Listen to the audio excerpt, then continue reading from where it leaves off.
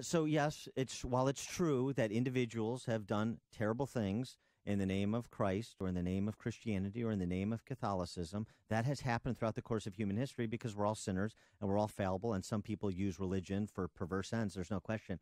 But despite, without getting into all of the details of all of the historical inaccuracies in what President Obama had to say, the point is present day, the temporal world on which we live and operate, and President Obama's the immediate national security issues that President Obama needs to address.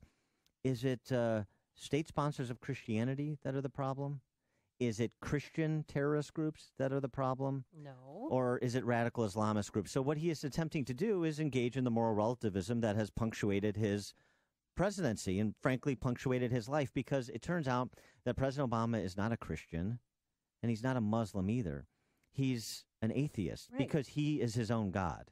And this is what was on full display yesterday. He is his own God. He was just trying to point out, listen, he's living his truth. This is the new.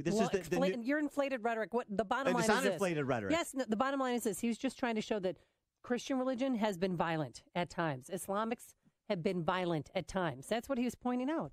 No, that's not what he's pointing out. That's the more relativist takeaway that he wants you to inculcate. That's not what's happening. And it's important to understand that Obama sees himself as the truth. And so it's everybody living their truth, which is the definition of moral relativism. There's a great book by Mary Carr, who's actually an English professor at Syracuse University, called The Liars Club, about 10 or 15 years ago.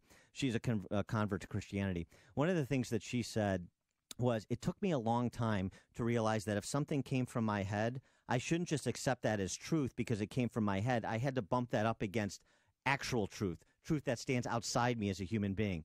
Barack Obama doesn't believe truth stands outside him as a human being. He believes he is the truth, the way, and the light. So you think he prays to himself? He worships himself because he's his own God? That's what I think. I think he worships himself. So yes, while it's true